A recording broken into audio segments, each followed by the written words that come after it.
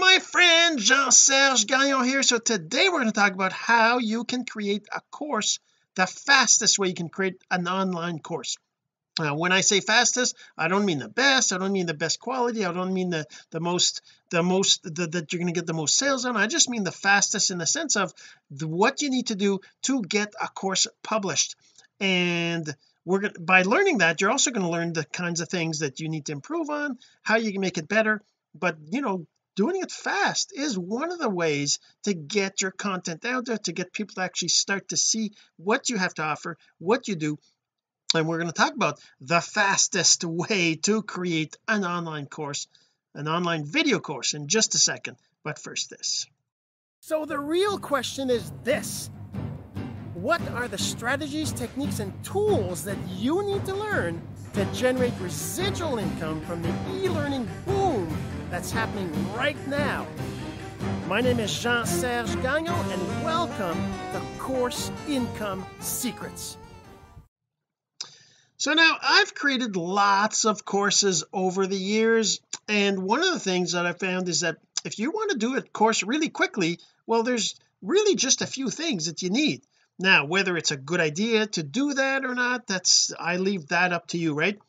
But what I want to talk about is just what are the processes, what are the things you need to just have a course, right? What are the basics, what is the bare minimum? Obviously you want to do it fast, you want the bare minimums, so we're going to talk about those things. Before we get into that, I want to remind you, if you're listening to the audio of this, you will want to go to cis342.jsgagnon.com to go check out the video and the blog post, because I will be sharing my screen. I will be showing you things you can't see in the audio, right? All right, so let's get right to it. I am going to share my screen, and I'm going to first show you this here that's over here. All right, so as you might not know, I'm the creator of a site called Click eCourse. So no matter what site you use to host your course, you're going to want a site that's easy to create a video course. Now, I did other episodes before in the past on creating a video course on different sites.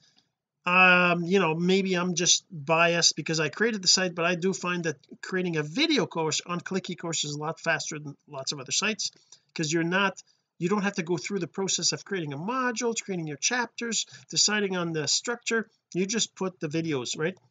Now, that being said, you can create courses with modules, and maybe you want to use modules. It really depends on your mindset, but let's just look at what you need to do. So the first thing that you need to do is you need to decide on a topic, right? Obviously, without a topic there's no point in creating a course. But creating the course using a topic, deciding on the topic, obviously allows you to say, okay, what do I want to teach, how do I want to teach it? And the simplest thing is to actually do a video course, right? You want to show people how to do what you're talking about. It could be you might need props, you might need to share your screen, you might need to have an organized way of teaching it. Really depends on what it is. If it's mindset, for example, right, it's more about discussing and explaining things. You got to breathe, you got to think about what you're doing, all these different things a mindset would do. Like if you're talking about I don't know, if you're talking about improving your breathing, right? Improving your breathing, that might be a course you could teach, right? That would be not too hard to do. Well, I don't know, I don't teach how to improve your breathing, so I can't really say, but I'm assuming that if you're teaching that, you could teach a very basic quickly using the deciding on the topic, and then number two, lay out your chapters, right? So lay out your chapters, or modules, whatever you want to call them, so that or lessons, right? They could just be lessons. That would be the simplest thing, would be just lessons. So you have lesson number 1, lesson number 2, lesson number 3, lesson number 4, right? So if you're talking about, for example, the other day I did a training on how to use Google Analytics to keep track of your visitors on your blog, right? So I talked about setting up the account. So let's just talk about that. Let's say, for example, I say how to use Google Analytics to track your visitors, right? Let's just say that that's my topic, right? Visitors. Okay, so that would be my topic, my course topic, right? So now lay out my chapters. What chapters? I might have introduction. Obviously there should always be an introduction, there should always be a conclusion, right? That's just normal, how can I put it, normal English grammar 101 or whatever, right? Okay, so in the introduction, so set up your account, right? Set up your Google Analytics accounts, right? Google Analytics account, right? So my phone is answering because I said Google. It thinks I'm talking to him. Okay, set up your Google Analytics account. I'm not going to say the word again. Okay, so that would be the first thing you got to show people how to do, right? If you want them to use Google Analytics to track your visitors, well, they need a Google Analytics account, right? All right, so number 2 is add well, actually let's just say should I say find your that word again, analytics pixel, right? Let's call it a pixel. It's a tracking I forget what the word is, but if I'm talking to marketers, they might prefer seeing it that way, right? So add the analytics pixel to your blog header, right? So that would be the next thing. And then wait, and then, well, I can't have a lesson on waiting a few days, right? So view results in your dashboard, right? So obviously viewing the results, I can talk about let's just say find actually view, let's just say view social source results. Let's just call it that. There's a name for it. It's but anyways, so that gives me let's just put 1 2 3 4 5 6 and 7. Okay, so now I have my course, a topic, and I've got my course chapters or modules or lessons, right? I've got that organized like that. So the next thing is number 3 is you're going to record the video. So what you can do, which is what I'm going to show you right now, is you can record a video which I already did, and then you can take pieces out of that video to actually get you all the pieces that you need here. Now I didn't do a video with the intention of doing this, but I kind of want to show you how that works. Number 4, you're going to upload video. Well, actually no, probably not. Now you're going to do an edit video to split out the pieces. Now you could record each of the videos separately. That might give you a better result, but the issue with that is that you need to stop and start every single one, and chances are you're going to get out of the groove and you might restart it, redo them. So if we're talking about doing a course fast, let's just focus on creating one video that you're going to then trim out the parts for each of the lessons. And while you're recording that video, you don't actually have to be, how can I put this, you don't have to be perfect, right? You can actually have the video like talking about the introduction. This is we're going to talk about Google Analytics and how to track your visitors. My name is Jean-Serge Gagnon, and this is something I did a while ago. I've set that up a while ago. When you set up your account, it's not going to be the same. And then maybe that's the introduction, and then I say other stuff and I cut it out afterwards, right? I can cut this, like right now I'm talking to you as we're talking about creating a course real fast, the fastest way to create a video course. So that's one of the ways, is you just record something. Now me, I record these episodes every day, right? So that means that I can have I can actually take a video and I can strip out pieces and create a course out of it. Almost every single video I do, I could probably do that, right? Because they're 30 minutes or so, and a video could be 20 to 30 minutes. It could be like a course could be 20 to 30 minutes, right? And that's yeah, so that's the next step, is edit video to split out the pieces. Okay, so for each lesson, right? Lesson, chapter, module, whatever you want to call them, right? Number 5, create course on hosting platform. Obviously I'm going to suggest click eCourse, click ecourse.com, but you can host it anywhere you want. Well, I'm going to show you how to do it on click eCourse, so you'll be able to follow along here, right? Number 6, you want to add the lessons to the course. Now I won't be able to do that right now live, because it does take a few minutes to extract things out, or maybe I will, but I don't think so, because I have to upload them and my internet isn't the fastest here. So but that's basically what you do. Then after that you say publish your course, right? So after you've published your course, that's when people can go to it, they can join it, they can buy it, they can become students if it's a free course, whatever, however you want to do this, right? But let's go through that. Decide on topic, we did that, we got this, we got the video recorded, I've already done that. So let's show you how to edit and split the video. So I have a video here that I loaded before, that's all loaded up in here, and you can see, and there's a whole bunch of video editors you can use. You can even use YouTube online. Let me show you that. I don't know if I have, this is my blog.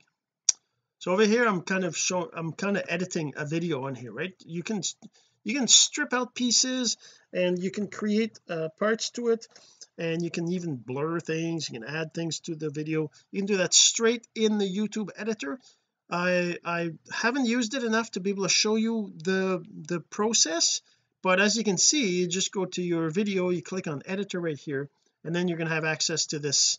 You can actually add more sounds, more tracks, music, and you can do all sorts of different things, which is kind of cool, which I probably should learn to use, but maybe I'll do an episode on that at some time once I've actually used it. The other option is to use a tool on your computer to do the editing. Personally, I've been using my movie maker for quite a while. It's a Windows tool. I don't even know if it's still available, because it's one of these older tools that they have a new video editor stuff now, and there's also Camtasia and a bunch of other tools that you can use, right, to do that. But just the basic premise is pretty much the same. So what you do is you look at where your video is, right? Say for example this is the introduction. I don't really need to talk about this. Actually, I'm going to go right here. I'm going to say okay, so right over here is my introduction. Now I can there's a here, let me make myself out of the way here. Down the bottom on this tool there's a plus right here. I can zoom in to see more of the video. I can see right here that I probably start talking right here. There we go, like this. Okay, let's just do that. So now this is the point where I want to cut everything before that. So what you do is I go in here, I say split, and I delete the beginning part of the video. Okay, so that doesn't delete it on the computer, it just deletes it in this like workspace, right? So now I go to the end of the introduction. Maybe the introduction is where is it? Introduction would be maybe right up to here. Okay, let's just say that. Now obviously you want to be listening to your video, you want to be playing it, you want to be finding out where your parts, and as you did your recording you probably want to take notes of where you talked about the introduction, where it ended, that kind of stuff, so it makes it easier for you to do this. But the process is the same. You go find the beginning of your introduction, find the end of your introduction, and you just split the parts and you delete this, and now this is the introduction. So I just go here and I save it. No, sorry. Well, home and I go save movie. We'll just save it to YouTube, and I'm going to go right into my, well, let's just download. So this is going to be introduction. Obviously I would save it in a proper folder. Right now I'm just putting it in my download, and that will save just that piece of the video according to the format I chose and all these different things, yada yada yada, as they say. But as you can see, it's pretty quick because it's just a short part. It actually says it's a 43-second video in this case. The length of each of the episodes, not episodes but lessons, or chapters, modules, should be probably in the 1 to 2 minute 2 to 5 minute mark, probably, depending on your content, depending on your topic. But I just want to show you how I can do that with this tool. Now with this tool, now I've saved the introduction. Now I don't have to one of the things that when you load the video up in Movie Maker, it takes a long time to read through the whole video. A 30-minute video takes a while, takes about 30 minutes to load it up so that it has all these little indications of sound so you can play and watch it. But so I don't want to redo this, so I just undo what I just did, Control Z. Now I undo the other one. Now I have the full video, except for I guess I could put that back in too. Now I have the whole video again. I just did Control Z to undo, right? Obviously you can use edit and undo in there, undo and redo. Is there an undo and undo? Anyways, but yeah, so right here I'm doing up right up there. So that now you have the full video again. So now I want to go find, I don't know, the place where I talk about setting up an account. So let's just over here, is it? That's afterwards. Let's go down. I just find where I set up my account. There it is. So this is, I talked about the in this particular video, but there would be a place where I talk about setting up an account, right? Maybe it's over here. Maybe this is where I talk about setting up an account. So now I'm going to go here again to do the same thing. I split, I delete everything from the beginning. Now I have the video starting at where I talk about setting up the account, and again I go to where the end is, where I finished talking about setting up the account in here, and there you go. That's the code right there. I don't want that introduction. No, over here. There you go. So now the account, this might be up to where I split it and I delete the end. Now that's the setting up account. I can save that as my video number 2, or my first lesson, which is setting up the account, right? And let's just see for the fun of it. This is a 1 minute 28. That'll take a bit longer to save it. Let's just save it just so we have 2 videos that I can kind of show you. So number 1, setup account. Okay, so the first one is introduction. So now we're saving these 2 videos. Now we could go on. Obviously you have more lessons in your course, so your video, you can go through and save each of the different pieces, right, to be able to then upload it to the platform or upload it to YouTube and use the YouTube link, that kind of stuff. So we can actually do that. In the notes I said that after edit your video to split the pieces for each chapter or module, each lesson, right? So we're doing that, and let's assume we've done them all. So the next thing is we want to create a course on the hosting platform. So no matter what hosting platform you use, you're going to need to create a course, right? A course is basically a place where people will go to actually access these lessons, right? These different lessons that you're going to have, right? So if I go to, I have it over here, go to click eCourse, right? So you're going to need to create an account on there. So let's go to the incognito one, which is not logged in. I'm actually just going to create an account here. I'm going to say register. The easiest thing is to continue with Facebook, but because I already have an account for Facebook, I'm going to show you how to use email. So I can use an email. I'm going to just call it the same as this episode. That basically will send me an email to that email address with a link to activate the account. So I'm just going to click on register here, and it says account created. Please go to there, right? And that will activate the account. So now if I go back to my emails, I should have received it pretty quickly.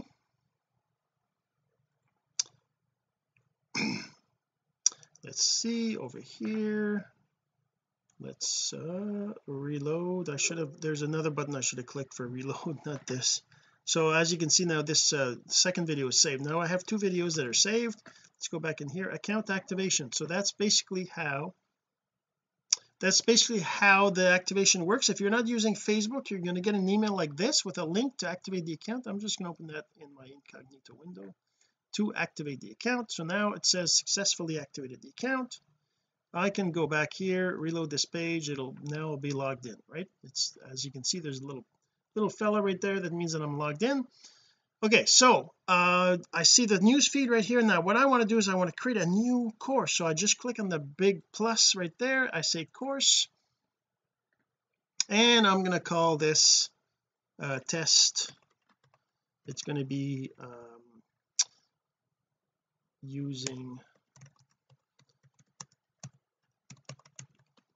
okay, so let's just call it that, how to use, right, and analytics to track your visitors, right? So now we're creating just the course, the kind of the skeleton, if you will. In this course you'll learn the very basics of setting up your, okay, so we can obviously add to this. I can go SEO hash over here, header code, categories, cover image. Let's do a cover image. Let's see, do I have a thumbnail? I don't think so. Well, I can use a thumbnail from the episode, right? So if I go back into here, this is the previous one. I had this one here. Do I have any? I don't have any images, but I can use one of these, right? This image or this image. Let's say this image here. I'll just use that, and then that's going to save that as the, and I'm going to make this a free course, and I'm just going to say done. Okay, so now this is the course, right? This is the name of the course, the summary and the details right here. That could be more than that, with the thumbnail, right? Now I want to add lessons. I'm going to say plus right here, and over here I need to put a YouTube link. So the first thing I would need to do is upload that video. If I go back to my channel, let's just get out of here. I don't need any of that. I just create, I'm going to upload a video, and I'm going to put that first introduction one that I just did. That's actually in my downloads right here. So this introduction right here, and I'm not going to worry about giving it any kind of name or anything. I'll just, actually I probably should say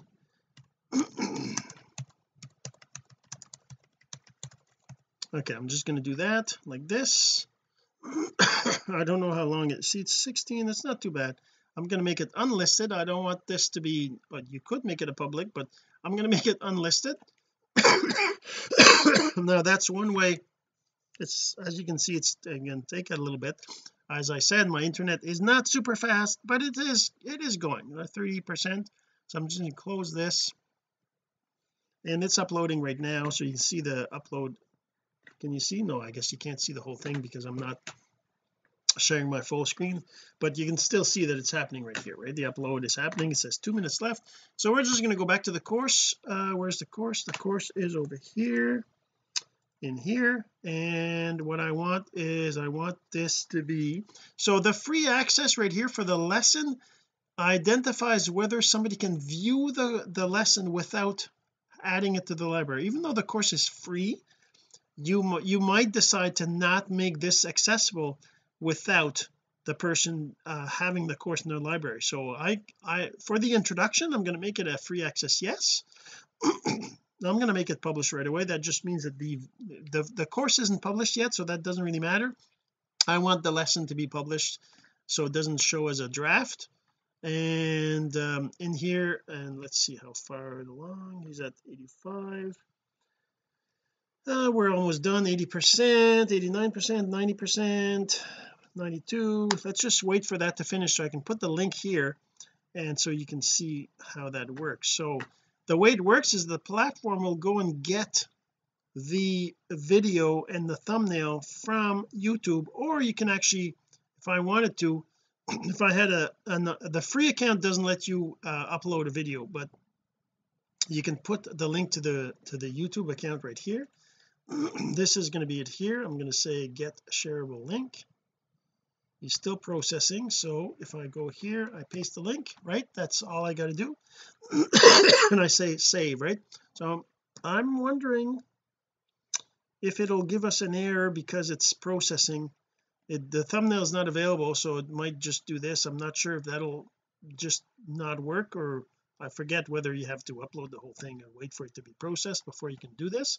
But if I go back to the course, now I see I have a one lesson. I can have more lessons and then add all the lessons to the course. Once I have all the lessons in the course, then I want to publish the course. Let's go back to my notes here. So add the lessons, which is what we're doing right now. And then publishing the course is after you've got all your lessons, you would go to edit the course like this, click on the edit button, and then you would go under access, or in this particular thing, and then you would say either public, users, buyers, and listed. So as long as it's new, nobody can find the course, nobody can access the course, but I can say it unlisted, right? And now once it's unlisted, then I can send people to the link to the course, which is this will be the link right here, right? In this case, test Google Analytics with a number. That could be the link to the course. You can send that to people just by sending them that link, right?